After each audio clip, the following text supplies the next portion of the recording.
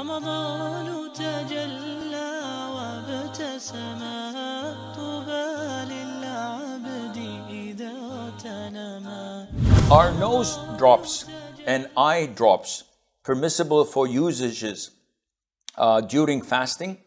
The Prophet said alayhi salatu wasalam in the hadith of Laqit ibn Saburah, may Allah be pleased with him, he instructed him how to perform wudu, and he told him to exaggerate in rinsing his mouth and nose.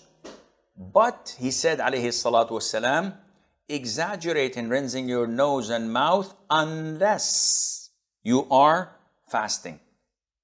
From this hadith, scholars say that if a person is fasting, he must not exaggerate in sniffing the water up his nostrils. Why? Because the passage from the nostrils goes directly to the stomach.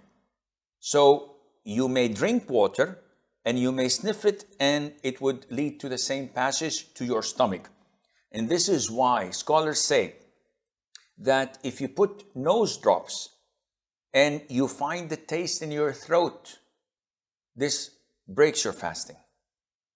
But if you put eye drops, ear drops, if you swim, this has no impact on your fasting, even if you find the taste of eardrops or eye drops in your throat, because this is not a normal passage to the stomach, but the nose is.